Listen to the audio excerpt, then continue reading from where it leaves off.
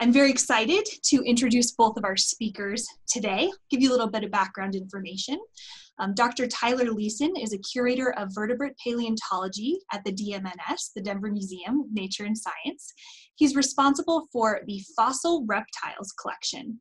His research focuses on the early origin and evolution of reptiles, particularly turtles, as well as the drivers and tempo of the Cretaceous-Paleogene mass extinction and subsequent ecosystem recovery. He's working on projects in the Denver Basin in Colorado, Williston Basin in North Dakota and Montana, and the Karoo Basin in South Africa. Lyson received his Ph.D. and Master's in Geology and Paleontology from Yale University, and his Bachelor's from Swarthmore College. Lyson was a postdoctoral researcher at the Smithsonian National Museum of Natural History before joining the museum in the Denver Museum in 2014. Welcome, Tyler. We're so excited to have you. I'd also like to introduce Dr. Ian Miller. Ian is the curator of paleobotany and director of Earth and Space Sciences at the Denver Museum of Nature and Science. In addition to running the Earth and Space Sciences departments, he is in charge of the world-class collection of fossil plants at the museum. His research focuses on fossil leaves and their applications for understanding ancient ecosystems and climate. He is presently working on projects in the Colorado Rockies along the Colorado Front Range, the Grand Staircase Escalante National Monument in Utah, the San Juan Basin in New Mexico, the Williston Basin in North Dakota, and the Morindova Basin in Madagascar. Thank you both so much for joining us today. I'm going to pass it over to you. Thank you, Meg, and thank you for having us. It's so exciting to be here. This is a thrill for us to get to present to another museum. Often we're presenting to all kinds of groups, including universities and colleges, and then lots of community groups, but it's not often that we get to speak directly to another museum, and it's a thrill for us. We're passionate about museums and their role in our communities and our society, and it's really a thrill to be able to give this talk for all of you. My background, just for reference, is the Grand Staircase Escalante National Monument, where we do a lot of our research. And even though it's not on Tyler's list, he works out there as well, which is really cool. So, but today we're really thrilled to tell you this story of discovery and science right in the backyard of Colorado Springs. It's a remarkable. It's just a remarkable story at the end of the day. And just to give you some perspective of what the level of interest is around the world around this, we'll have some anecdotes through the talk. But this evening, Tyler and I are presenting to as many as 1,000 people in India on this very topic. They really want to know what's happening over here, and it's really has a global impact. So to kick this off, I'm going to start by sharing my screen. Okay, do you guys see that? Yes. Tyler, yes? Yes. All right, good. So our talk today is titled Rise of the Mammals, and that's probably what you saw, and we love this sort of subtitle, Colorado Discovery Rocked the World. So to start, Tyler and I are going to bounce back and forth on this talk and each give two different segments on the story and sum up with where we are today. But I really want to start by setting the stage for this and why this is so important. So this slide right here to start shows the history of diversity of life over the last 600 million years, basically since sort of the accepted date for the origin of multicellular life. There's some squish around that, but suffice it to say 600 million is typically the date used. And what you see along the bottom axis is time from about 600 million years ago to the present day. And what you see along the vertical axis, the up and down axis, is the number of families of animals.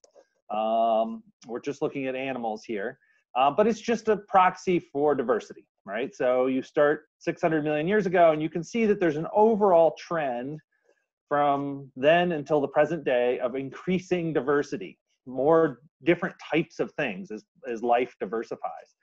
And the color coding is related to some of these large groupings. We sort of think of some weird groups of animals as being these very old Cambrian fauna or the Paleozoic fauna, which even persists to the present day. And then the modern fauna being that light yellow color. But what I really want you to focus on is that jagged pattern that it forms. And every time you see a rise in, so maybe you can see my cursor, or you can see a rise here, this is diversification. And anytime you see a sawtooth pattern here, that's one of the great mass extinctions in Earth's history. And there are five recognized mass extinctions. They are all great, if you will. And a mass extinction simply means that over a short period of time, at least 50% of the species on Earth go extinct. And that's what qualifies for a mass extinction. So there have been 5 of these. The last mass extinction is the end of the Cretaceous. And that, of course, that sawtooth right there is the end of the time of the dinosaurs. And you might say that sawtooth is not 50% of that graph, but remember, it's species, not families. So as you get higher up on that hierarchy, there's less effect to the taxonomic groups. But 50% of the species go extinct at the end of the Cretaceous. So when you think of a mass extinction, I want you to think of 2 different aspects of it. Certainly in our minds, we usually have down pat the idea of extinction. So on the left-hand side there's a branching tree of life. And those branches just represent diversity. So they can be different lifestyles, different species, different families, whatever it might be. And that branching tree of diversity slams up against some kind of mass extinction event. And there are many different causes. But that mass extinction event sort of trims that tree. It's a filter. It's a filter for life at that moment. And then, of course, we know that, of course, there's still a lot of life on Earth today. So some things do make it through these extinctions. And you can see a few of those branches making it through. Once they make it through, they diversify in that world that's sort of devoid of competition. And this is a very, very, very interesting time in the history of life on Earth. After each of these mass extinctions, there's a very interesting period where the life that is lucky enough to survive for whatever reason diversifies all over the world. So not only do I want you to think of an extinction event as a filter, but I also want you to think of it as a moment of origins. So just to put a little bit finer point on that, here's just a nice little slide showing the diversity of life on Earth today. And what you can see is that basically a picture representing each major group that's alive on the planet. And when you look out your window, if you look out your window right now, everything that's living on the landscape had to have an ancestor that survived the last mass extinction, that survived the extinction of the dinosaurs. So the birds, all the plants that we see on the planet, of course, the tens of millions of insect species, the fishes, the reptiles, the fungi, and of course, our group of animals, the mammals, all have survivors. We all have ancestors that survived the last great mass extinction. So the very flora and fauna out your window is shaped by the last mass extinction. So what happened? So you guys probably have at least a general sense of what happened. But 66 million years ago, we were hit by a space rock, an asteroid, a very large one, probably close to 10 miles across. Well, 10 kilometers across, about 6 to 8 miles across, moving at about 150,000 kilometers an hour. We think it came in from the south based on the crater, and it flew over Antarctica and South America and hit the Yucatan, what is now the Yucatan Peninsula in Mexico, with enough force to pull outer space right to the surface of the planet. And this 10-kilometer wide piece of rock blew a hole in the ground about 20 to 25 kilometers deep and about 180 to 200 kilometers across, a huge hole. And it was so powerful that it actually was like dropping a stone in water. It liquefied the surface of the Earth and sent a shockwave and firestorm, let's see here, from Mexico to Alaska in about 5 minutes. So this is a scene that you might expect right here in Colorado with the firestorm moments after the impact, about to incinerate these two famous dinosaurs, Tyrannosaurus rex and Triceratops, both alive then at the end of the Cretaceous. And Tyler and I always laugh at this figure because in this artist rendition, they're still pretty preoccupied with themselves instead of that firestorm coming right at them. So this firestorm incinerates probably our side of the planet. And it's followed by shockwave, or this immense shockwave, but also earthquakes and tsunamis. There are blocks of rock the size of cars in Haiti, which is about 700, 800 kilometers from the impact site. And this all happens in mere moments after the impact. But about a day later, something very insidious happens. All the material that was blasted out of the hole has gone into orbit around the Earth, or actually suborbit, and starts raining back within about 24 hours. And when it does that, it superheats the atmosphere. And so let's say you survive the impact, and maybe you were in New Zealand and you survived the impact. 24 hours later, you're getting blanketed in molten rock. And that superheated the atmosphere to several hundred degrees Fahrenheit, probably about the temperature it takes to bake cookies in your oven. And that was maybe the most important killing mechanism. And so basically, if you were on land, out of the water and out of a hole, and you were breathing this air, it probably killed you. So and there's a whole slew of environmental impacts that last for decades to centuries, serve to disrupt life such that the all sort of dominant and powerful dinosaur, which had dominated the Earth for some 150 million years, goes extinct. And this little artist rendition gives you a clue to what happened afterwards. So here's a dinosaur skeleton on the landscape and a few mammals crawling all over it. And those mammals, though making it through the extinction, almost themselves blink out. We know now that about 80% of mammals go extinct at the boundary. So our group of animals barely make it through, but we do, into that new world that has all kinds of room to diversify. So when you think of it from the rock record, this is a little illustration from a NOVA special that Tyler was in a number of years ago. And there are teams of people on that landscape digging dinosaurs. And this is in his backyard. He grew up in an area that's packed full of dinosaurs in North Dakota. And those ghostly figures below that line are all representations of the dinosaurs we find right at the end of the time of the dinosaur kingdom, if you will, the dinosaur world, right at the end of the time of the Cretaceous. And they go up, those skeletons go right up to that line.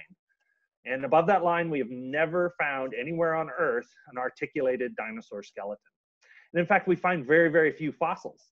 But if you wanted to answer this question of what happened after the boundary, who survived and how did they evolve in those early years after the boundary, you'd want to find fossils up on top of that hill. And yet there are so precious few. So Tyler and I really wanted to say something or have an impact on this problem. Many paleontologists before us also want to have something to say about what happened afterwards. And Tyler came to the museum about 5 or 6 years ago. I had been there a few years prior to that, and we teamed up thinking about this problem. We both worked on the KT boundary or the end of the time of the dinosaurs, but we really wanted to see if we could shed some light on the time afterwards. And so we rolled out the maps and started looking around the world where we could go. And there are sections that have the KT boundary, the end of the dinosaurs, and the time after. And they are in far-flung places like Bolivia and so on and so forth. But it turns out here in North America, it's also here.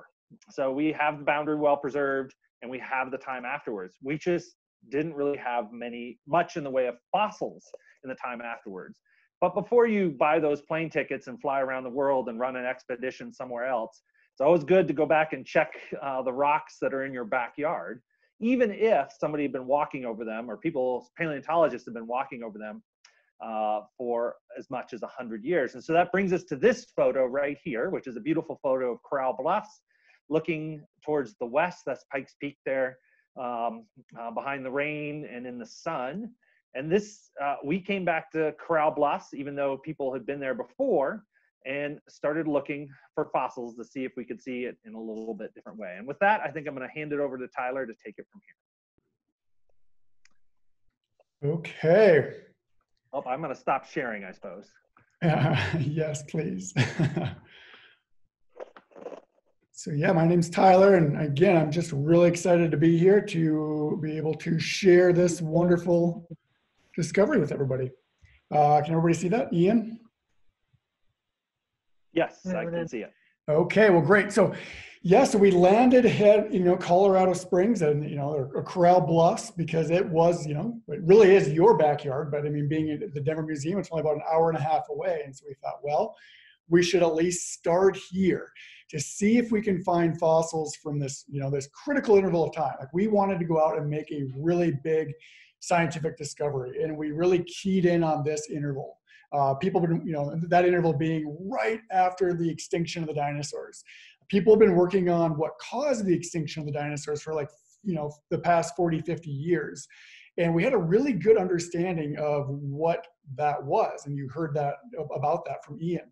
But we knew nothing about what happened afterwards.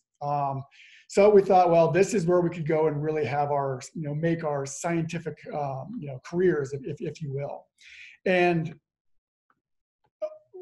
Corral Bluffs is not by any means new to the scientific ballgame.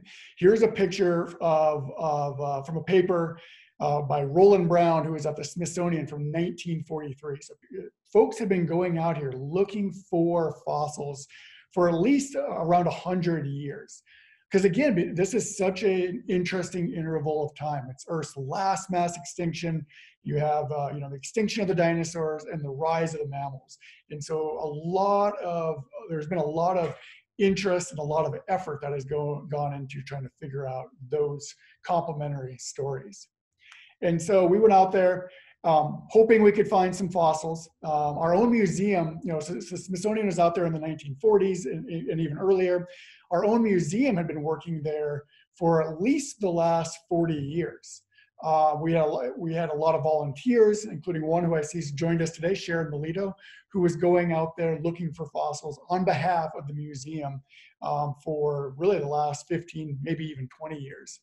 And certainly finding some things. So we went out there to sort of join forces to see what we could find. And we went out there and we started finding some fossils. Here is in my hand, 2 mammal jaws that prior to this discovery I'm going to tell you about shortly would have been an absolutely amazing discovery. Ian talked about how I grew up in North Dakota and Montana. Those areas, they have rocks of the exact same age as at Corral Bluffs. And I found hundreds of dinosaurs below the boundary, but above the KT boundary, I can count on one hand how many mammal jaws I've found, like the ones that are in my hand here. And it was pretty frustrating because Corral Bluffs isn't that big. And it seemed like at the time, this is 2016, that we weren't going to find very many fossils. So this is going to be it. So this is par for the course. This is what everybody else from around the world, this is what they find. But we had a couple of clues that suggested that there might be more at Corral Bluffs. Sharon Melito had found a partial skull of a mammal, of a large mammal. And that was an interesting find for me because I hadn't seen many fossils that were that complete from this interval of time. So while I'm out there looking for fossils and not really finding a whole lot and being incredibly underwhelmed by what I'm seeing, to be honest, I started thinking about that skull that Sharon had found, and I started to think about some of my experiences in South Africa. That's one of the places where I go and do field work. In there, they look not for bone like you see here, bone weathering out on the ground. This is what we do pretty much everywhere here in North America. But rather there, they key in on a certain type of rock or a concretion. And then inside of those concretions are where the fossils are. So I thought, well, maybe that's how we can find fossils here. And again, not really thinking that this would be the case because I tried this technique in North Dakota and Montana and Wyoming and elsewhere throughout the American West. But that is exactly what happened. We went out there, I picked up a concretion. I still remember the day. It was September of 2016, and I cracked it open. And there, staring back at me, was a complete mammal skull. Absolutely an amazing experience for me, for Ian, as well as Sharon, who was out there at the time. These amazing fossils turned out that they were inside of these concretions. And here you can see just an animation of what a concretion is. And a concretion is just a rock. It's a type of rock that forms around an organic nucleus. And that organic nucleus, if you're really lucky, can be a mammal skull or some other type of vertebrate fossil. Think of like a pearl in an oyster shell. That's a good analogy for what a concretion is. And I remember cracking that concretion open and just sitting down and I just started laughing because it was just such an amazing moment. And Sharon came running over and Ian came running over, and I was showing them this concretion and what was inside of this concretion, because you could see I'd split the mammal skull right in half. And we were just like little kids out there just giggling on the outcrop. And so I was there like busily taking care of the fossil, and then Ian goes around the corner and comes carrying back a mammal skull. Sharon came back within 30 minutes, and she had found a mammal skull. Once we knew that we should key in on this type of rock, it was an absolutely game changer for our ability to find fossils. We just started finding fossils everywhere. In that first week, year, even up until even today, we're still finding just absolutely amazing fossils. And so here again, all of these fossils were just hiding out in plain sight because this is what they were in. I mean, you look at these and you think like, man, that just looks like a rock. And you're right, it is a rock, but it's a very special type of rock because inside of these concretions were whole mammal skulls, whole crocodile skulls, whole turtle shells, in some cases entire turtles or mammals or entire crocodilian skeletons. And it was just absolutely amazing. Since 2016, when we made this discovery, we've been cleaning these concretions, which has revealed this whole lost ecosystem that was trapped, again, hiding in plain sight inside of these ugly concretions. And this is just a subset of the fossils that we found, a tiny subset, but it's really amazing because in this one image, we have new species of mammals, we have new species of crocodilians, we have new species of turtles. And not only that, but in every case for the animals that we have, it might not be new to science, but it's the most complete specimen ever discovered of that particular species. So pretty incredible. And I think with that, I will stop sharing my screen and hand it back over to Ian. Thank you, Tyler. Okay. All right, does that look good? I presume somebody will let me know. Okay, yep, good. Go for it. So Tyler has given you some insight into how this discovery took place, and of course the sort of moments of joy that we were able to share on the outcrop as it was discovered. But science, as I think many of you know, doesn't happen in a bubble. And so there's the two of us who are scientists on this project. And of course, Sharon is one of our lead volunteers on all of this. But this takes a team of folks. And this is just a snapshot of some of the team members. And in fact, we're probably up to about 50 scientists the world over working on this discovery now. Because of course, this is adding data to a moment in time for which virtually nobody had data to work with. So everybody's excited to try their tool or their technique or to add their thoughts about what this discovery means and how it can tell us something about the origin of the modern world. So in addition to the vertebrates, there was the rest of the record, and that's sort of unusual. And I'll talk a little bit more about that in a minute. But to start, we also had an incredible record of plants out there. And so there are many areas with records of plants, and in fact, plants had been known out there before. But this discovery of vertebrates really brought the paleobotany team to bear, and we built a huge data set of plants to study how the forests and thus the ecosystems changed alongside the vertebrates. And so as a paleobotanist, I'm one of about 5 on the team that focus on the left. There are fossil plant impressions on slabs of sandstone. You can see some large leaves, probably relatives of modern figs. You might even be able to pick out a few bean pods and some palms, those fishtail looking like fossils there. And then we also looked at the micro side of the forest. So that's the macro side, the leaves, but there's also an incredible microscopic story that plays out in the rocks. And many of you, certainly me, have had some allergies this fall. And what you're breathing in are all the pollen grains that the plants are producing all the time. And what we can do is take a chunk of rock about the size of a thimble and dissolve it. And inside that thimble-sized chunk of rock, you might find as many as 100,000 pollen grains. And so on the panel on the right, you see pollen grains that have been cleared and then dyed red. And on the bottom are Cretaceous, and you can see all the little Ks next to different types of pollen grains, and the shapes are particular to the types of tree.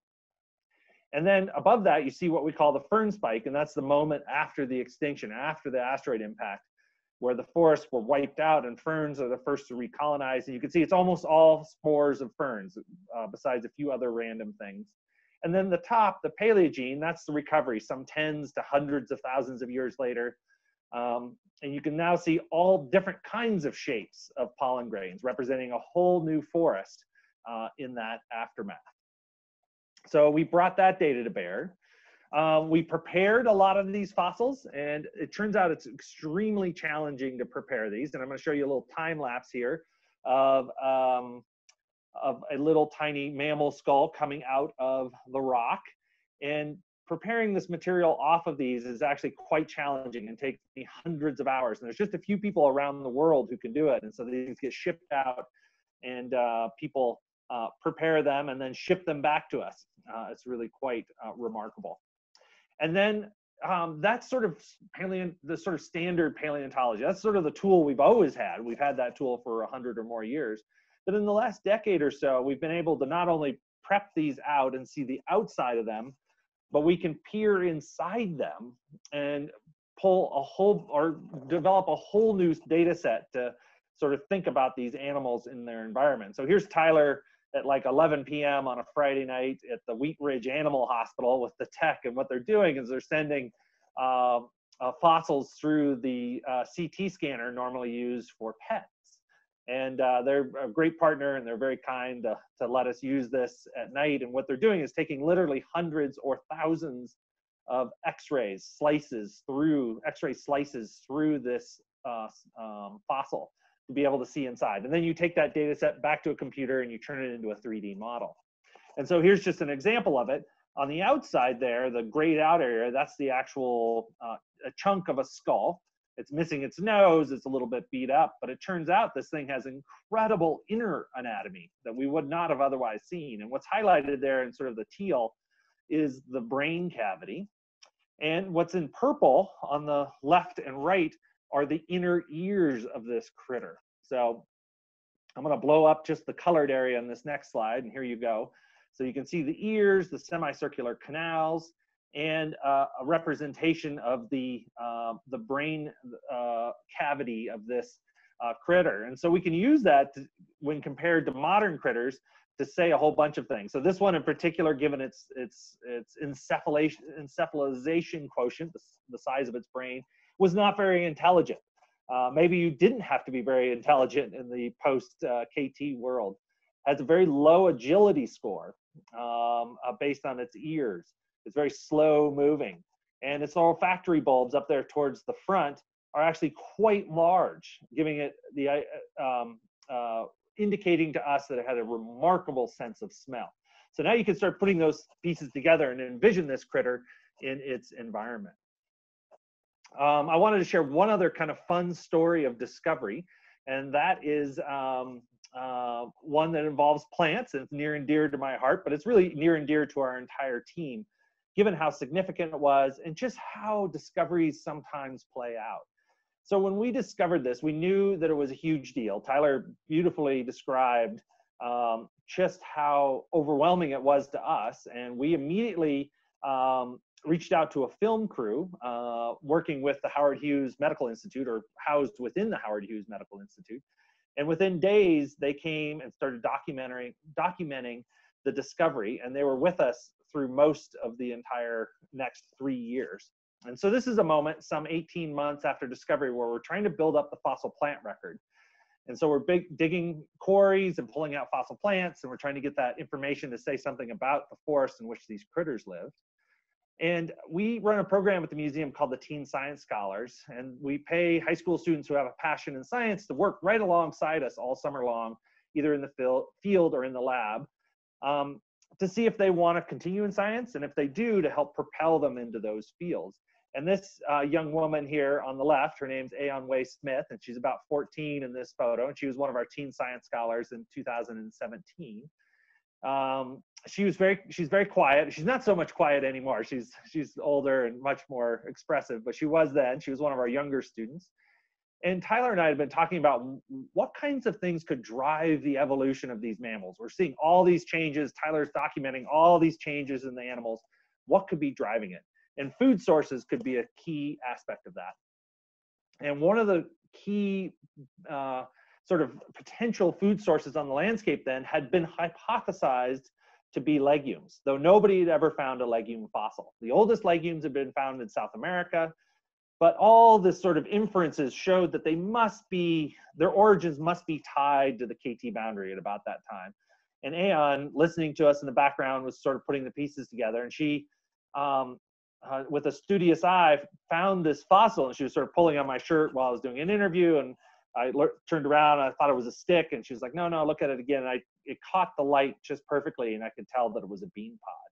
And in that moment, Aeon found the world's oldest legume, brought the origin of legumes from South America to North America, and helped us tell an incredible story of how these animals were potentially co-evolving with the food sources on the landscape. And just to give you a sense of how important legumes are, there are 20,000 species of legumes today, and they're second only to cereals in terms of their importance in terms of food to humanity. And here's the very first one ever found in the rock record anywhere on Earth, and Aeon found it there in Colorado Springs and Corral Bluffs. And here's just another example of some of the legume fossils. These are, we now have many examples of them, because of course, once she found that first one, we dug everything out that we could find, and of course, we still find them out there. But she found the very first one. And so you can see some leaflets, the little tiny leaves, much like a locust tree, and the bean pods there on the left. And here's an artist's rendition of what we think this earliest bean may have looked like, not unlike the locust trees today. You can imagine those here in the fall being, of course, pea brown pods with nice yellowing leaves here as we go into winter. So before I hand it back to Tyler, I just want to make this point again and maybe make it a little bit more strongly. That is that we not only had the vertebrate record. If you've gone anywhere in the world and found a vertebrate record like this, we would be excited. Now we've got that vertebrate record in the right time period, right after the time of the dinosaurs. So it's adding all kinds of new data to this problem of who survived and how they diversified and changed in that first couple 100,000 years.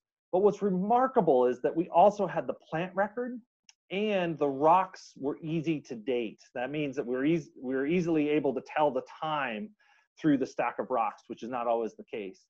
And so if you go anywhere in the world at any given point in time, if you had two parts of this record, if you had the plants and the vertebrates, or the plants and the time, or the animals and the time, you would be thrilled.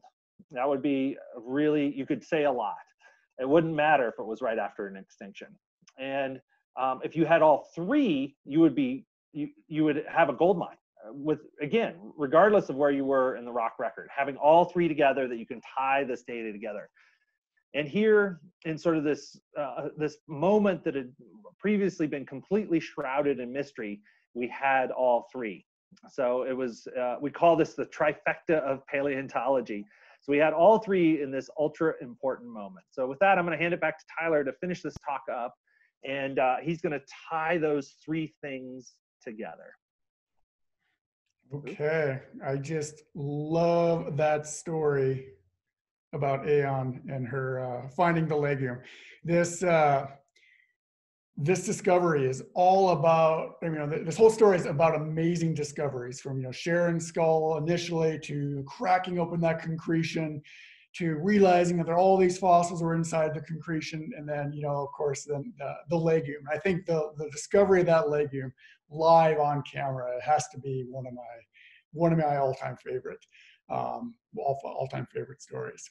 So we made this amazing discovery from, right in your guys' backyard. So what can it tell us? What does it say about the recovery of life after a mass extinction? Well, let's go back. This is what we knew before. We knew that, we had the age of the dinosaurs down here, and we knew that it's 66 million years or so ago, a giant asteroid struck Earth and caused Earth's last mass extinction. And Ian told a wonderful story about that particular day. This is the single worst day for life on Earth, causing the extinction of, almost instantaneously of 75% of life on Earth. And this is what we knew of what happened afterwards. We just didn't know a lot because the fossil record was just so incredibly poor. So now we have these amazing vertebrates, we have these amazing plants. The first thing that we needed to do was figure out the age of the rocks. And we had a whole team of scientists that worked with us on this, figuring out where our fossils were located relative to one another, and then how old the rock was that encased our fossils. And we use a number of techniques, which we can talk about here at the end, but suffice it to say that we determined that we had the first 1 million years after the mass extinction. So we've down here labeled this as 0 because this is the biologic reset button. And then we have the first 1 million years for the rise of the mammals and the origin of the modern world. And then the next thing, we had this great vertebrate record. We started finding, where once we only had teeth or jaws, now we have entire skulls and in some cases skeletons of these amazing mammals. And there's a lot that we can do with that. I mean, Ian talked just a little bit about what we're able to do with the CT scanning the skulls and figuring out the size of the brain and the olfactory bulbs and their sense of balance from the semicircular canals. So that's all stuff that's ongoing right now, sort of the evolution of the mammalian brain. It'll be a really important paper, and this discovery here will help fill in a lot of the gaps, and it will help tell that story. So stay tuned on that. But the easiest thing that we can do when you have skulls like this is just figure out how big the animals are and when did they get big again. So we can use the cranial size to determine body mass of these mammals. And body mass is so incredibly important in all aspects of an animal's ecology. It determines where it can live, what it eats, and it's just so incredibly important. So we determined the body mass and then when the body mass changed. And so here we were able to plot that out. And so down here in the Cretaceous with the dinosaurs, we had mammals that are about the size of a raccoon. And then we were able to determine the largest mammal to survive the mass extinction was about 0.5 kilogram, or the size of a rat. And then we were able to see two big jumps in body size here at 300,000 years after the extinction and at 700,000 years after the extinction. And then this is where I really started to push Ian and the team of paleobotanists, to tell me more about the environment in which these animals were living and evolving. Because, I really thought that these changes in body size would be related to the plants. You are what you eat type of a thing. And so Ian and his team, they stepped up to the challenge and they collected several thousand leaf fossils like he had showed. As you can see here again, we had a team of paleontologists, people who study fossilized pollen, and they counted several thousand or 100,000 pollen grains. Spent 6+ months underneath of a microscope, counting and categorizing the pollen from before and then just after the mass extinction event. And all of this was to build to build up the ecosystems in which these mammals were evolving. And here we were able we've broken it down into 4 worlds. We found that right after the mass extinction, there was a hyperabundance of ferns. Ferns are these pioneer plants. They're the first to come back after mass destruction. I can think of like when a giant volcano erupts. So right after this mass devastation, the first thing we see is the world blanketed in ferns. And then we see what we've dubbed the palm world, because after the fern world, we start to see these just palm trees and just taking over the landscape for up to about 300,000 years. Then at 300,000 years, the forests start to come back in terms of diversity. One of the key groups of plants that comes back is the walnut family, and pecans are part of the walnut family. So we dubbed this the pecan pie world, because in that exact instance, when the pecan or walnut family is starting to diversify, the forests are starting to come back, is when we see this jump in body size here at 300,000 years. So we think those two are intricately linked. And then finally, the next world and the last world that we named is the protein bar world, because this is where we get the very first bean pod, Aeon's bean pod, the legume. Legumes are, of course, rich in protein. And so we dubbed this the protein bar world because, again, in that exact moment where we found the oldest legume, we find the largest mammals on the landscape. Also, with the plants, we're able to infer paleo temperature.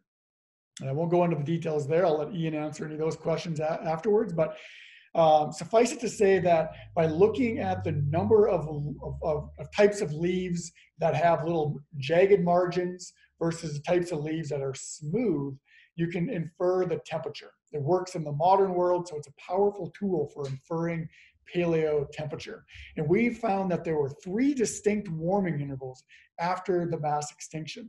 And those warming intervals match up very nicely with these jumps in body size here and here at 300,000 years and at 700,000 years.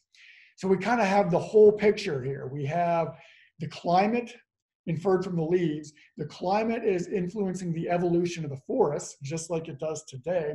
And of course, the changing forests are going to have a huge impact on the early evolution of mammals. So it's great, to have the climate, the vertebrates, the plants, and then all within a timeline to determine when these key transformations took place. So all of this allows us to paint these, visual hypotheses for what the landscape would have looked like and how that landscape changed from the extinction of the dinosaurs through that first million years. So here's the first visual hypothesis that we have. And this is what Colorado would have looked like 66 million years ago. You would have had a lot of feathered dinosaurs, giant T-Rex, lots of other dinosaurs out on the landscape.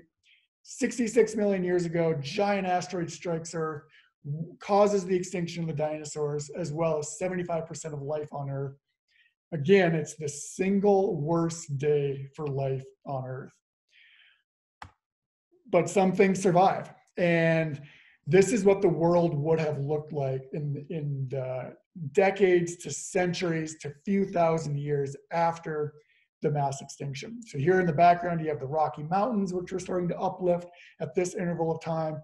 The world was blanketed in ferns. You had little groves of palm trees sticking up here and there, but it was a very boring, low diversity type forest. And then in this illustration here, we've illustrated the largest mammal to survive the mass extinction. And that's this little rat-like animal that weighs about 1/2 kilogram. And then here's the largest animal, period, to survive the mass extinction. That's a giant soft-shell turtle related to modern-day soft-shell turtles. And this turtle would have weighed several hundred pounds. Then the next thing that we would see in Colorado, in Colorado Springs, was the forest starting to come back a little bit. Mainly by a hyperabundance of palms. Palms in the understory, palms in the overstory, just a lot of palms during the first 300,000 years after the mass extinction. And in this understory, palm understory forest, the mammals start to come back. They start to come back both in diversity as well as body size. So here you can see a mammal that's much larger than a rat. This is about the size of a raccoon. And this mammal appears about 100,000 years after the mass extinction event. And this is the same size mammal as before the mass extinction. So it only takes 100,000 years for mammals to achieve the same body mass as before the mass extinction, which is quite remarkable.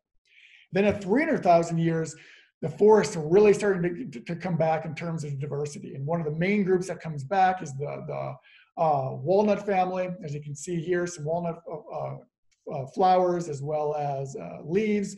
And that includes pecans. So again, we gave this the nickname as the pecan pie world, because in this pecan pie world, mammal diversity continues to take off. But more importantly, you get a big jump in body size. Mammals going to about 35 times larger than those that survived the mass extinction. And then the last world is the protein bar world. At 700,000 years after the mass extinction, the forests continue to bounce back. You get the appearance of the world's oldest legumes or bean pods. And here you can see a mammal, Taenia labus, chewing on a bean pod. And at this interval, we get the largest mammals that we've discovered from Corral Bluffs. And these mammals weigh well over 100 pounds. They're 100 times larger than the mammals that survived the mass extinction. 100 times within 700,000 years. A comparable increase in body size won't occur for another 35 million years. So all of this speaks to the rapidity of the recovery, of ecosystem recovery after, the single worst day for life on Earth. So, this was a dream come true for myself as well as for Ian. We were able to publish this discovery in one of the best scientific journals called Science. We worked with the Howard Hughes Medical Institute to create a 1 hour documentary that was aired on PBS Nova, which if you haven't watched it, you should definitely go on PBS's website and check it out. They do an incredible job of telling this discovery. They joined us from the day we made the discovery till the moment that we published it. And so it's, I think, a great way to tell this story. And then finally, we worked with museum professionals at our own institution at the Denver Museum of Nature and Science to put together an exhibit that shows the most amazing fossils that we found out at Corral Bluffs, and then just really, again, does a great job of telling this incredible discovery story. So, kind of a hard thing to beat, having a big paper and then right on the heels of that, having a 1 hour documentary and an exhibit opening, all within the same week. Truly incredible. So with that, I think I'm going to, or I would like to play a 1 minute clip, sort of a highlight reel from the documentary, which really does a great job just showing the discovery and just how excited we were and how much of a big deal it really was. So here we go.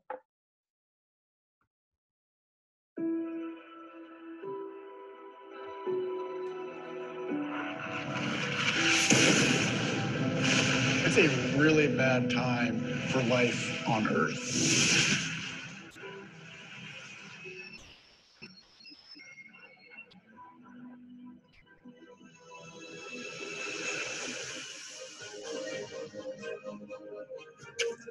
I mean, you could go your entire career and not find a skull from this time period. That's how rare they are.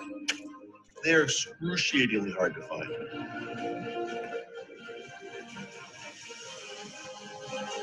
There's just nothing like picking up something and finding out it's something amazing. It was crazy the way it happened. Bam! We hit it big. I just found a mammal skull.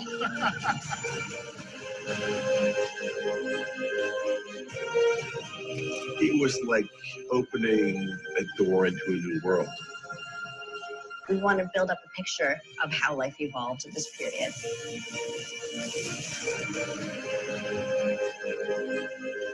Some things survive, right? Including some of our earliest ancestors.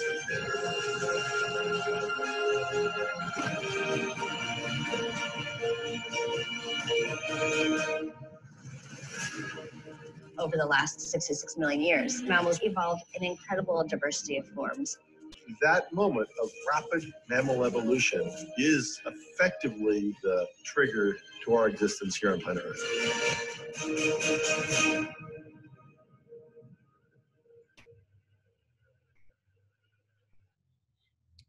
Okay, well, I think if we have time, Ian and I can now entertain any questions that you guys might have. thanks for tuning in.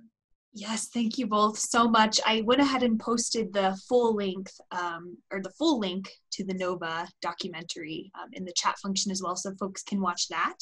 So we do have a few questions, and please forgive my, I can't pronounce some of these things, so I apologize. But Rose asked, can you please tell me more about the Eoconodon? Is it an omnivore? Is that totally off? No, you nailed it. That's the Did I? better- Oh, wow. Okay. Based off of the teeth, she says it looks like more of a carnivore. So she's curious about what that would have eaten. Yeah. So the reason I laugh is just that's very specific, which I love. I love these very, detailed questions just like that. Eoconodon corypheus, which is my favorite mammal that we found out there. So yeah, is it an omnivore? It seems like it is an omnivore, but it has more of a carnivorous diet. So like of course it's a spectrum, right? All omnivores, they eat both plants and animals. And some omnivores eat more plants, some omnivores eat more meat. And again, just like you pointed out there, Rose, I mean, the teeth on that thing, especially on the front, look like they were well tuned for eating flesh, for eating meat. If you look at the teeth in the back, though, those teeth are pretty broad and pretty flat, much like modern day herbivores. Think of like a cow or a deer. And so we do think it was an omnivore, but because of those big pointed teeth in the front of its mouth, we do think that it was probably more carnivorous than herbivorous. And we're going to be continuing to work on that. We have students at I should say at the University of Boulder or University of Colorado in Boulder that's looking at bite force of these animals. And it turns out Eoconodon had a really powerful bite. And so this student, she's presenting some of that work at the upcoming Society of Vertebrate Paleontology meeting here like next week or in 2 weeks. So it's an ongoing question and a great question. Amy's curious about how the leaves correlate with temperature. Yeah, great question. So actually, if you're very interested in this, I actually gave a talk on Thursday, just 2 days ago, on this, and it's on Facebook. If you go to the Denver Museum of Nature and Science Facebook page, there's a 10-minute talk with some graphs and some images that highlight how we tell temperature using fossil plants. But the idea is that if you go to any forest on Earth, if it has enough flowering trees, so angiosperms, that they're woody dicotyledonous trees. So you may know that if you've got some botany background or you know that term. But basically the percentage of species that have toothed margins or serrate margins compared to the percentage of species that have smooth margins correlates to the annual temperature. And the teeth are playing a function in bud burst and are related to, there are more teeth and more toothed species in colder climates to probably incentivize or to stimulate growth early in the season because the season is shorter as you get into colder climates. If you go to the Amazon, of course, it's the same temperature all year round, and most species have smooth margins. And even though it's not a direct link to temperature, we think that well, it's an observation. We've known it for maybe 100 years, that you can go out and count the species of toothed leaves and the number of species with entire leaves and figure out the annual temperature of a forest today. And so we can take that information and apply it to the rock record and go basically collect all the fossils out of a single hole in the ground. That is a proxy for some window into the forest, sort them into species, figure out which ones are entire and which ones are smooth, and then figure out what the mean annual temperature was. It's one of our main tools in paleobotany. But that's the premise, and we applied that technique in this data set, and we're able to tease out those warming intervals that Tyler talked about. Thank you. There is a question about the seeds and their ability to survive in a superheated atmosphere. Do we know how that happened? Yeah, how did the seeds survive? Well, soil is really an incredible insulator. So it only takes a few centimeters, maybe 8 or 10 centimeters of soil to insulate you against air temperature. So if you are somewhere, maybe in a deep valley, or the soil's incredibly moist or something like that, this intense thermal pulse that happened probably only lasted an hour or two, because since it was hot everywhere on Earth, the ocean started to evaporate, and it brought that temperature down, we think, quickly. I mean, this is all modeling at some level, but we do know that some did survive, right? So a thick, seed coat, maybe buried in a little bit of soil, maybe some moisture involved, and you could survive a couple of hours in a hot oven, basically. So that's the thought. Joyce wanted to know, is that exciting moment of the legume discovery shown in the documentary with the student? It absolutely is. So, yeah. Great. Let's see here. Rose wanted to share that, of course, the public can tour Corral Bluffs. It looks like you have to schedule a hike, so super exciting that there is an ability to visit. You just go to corralbluffs.org, and she actually shared that link in the chat to schedule that.